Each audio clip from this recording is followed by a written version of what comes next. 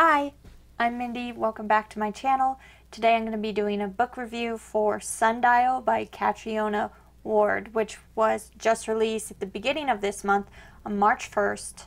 I received a copy for review through the publisher Tor Nightfire and Netgalley, so thank you to them for making this review possible.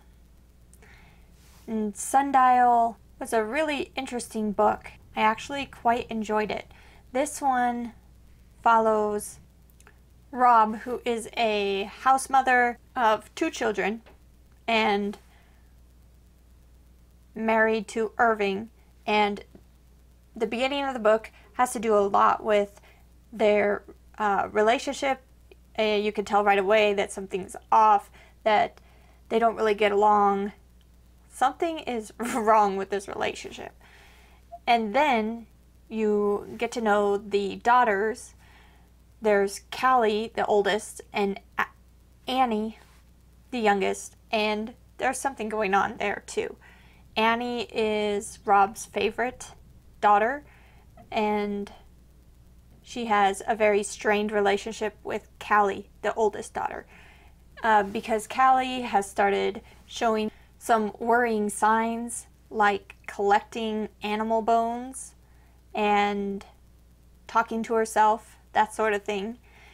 And then Rob decides to take Callie for a trip to Sundial, which is where she grew up, because she's afraid that Callie is starting to show things that have to do with her past at Sundial.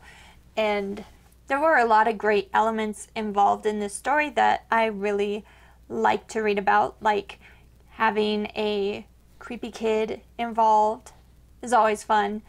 And this book seemed mostly like a psychological thriller. It was definitely psychological.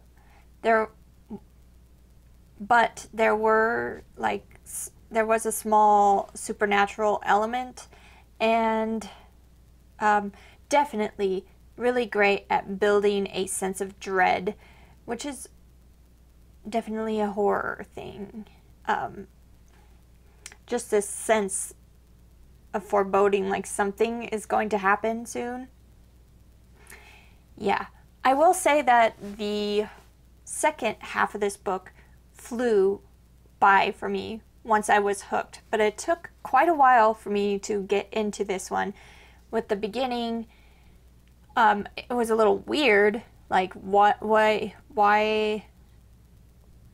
is Callie acting so weird, why is she collecting bones and talking to herself, that sort of thing. Mysterious. But it was a lot of setup and a lot of dealing with the bad relationship between Rob and Irving, and it wasn't the funnest, fastest thing to read about, although it is important setup for the whole story, and it all comes together in the end perfectly. It makes a lot of sense in a weird way. But yeah, the second half of this book flew by. I really loved it. And it goes to some pretty dark places. If you do not like reading about harm, abuse of animals, this one might not be for you.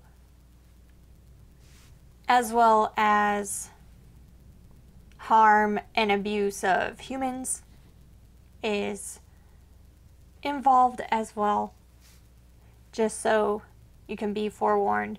It's not the fastest read, especially in the beginning, but it is a really interesting and unique story that I really thought worked for me in the end,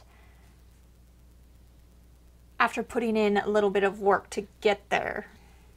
And I ended up giving Sundial 4 stars. and it is available now, so you can pick this one up if you want to. Let me know down below if you've already read this book before me, and what did you think of it?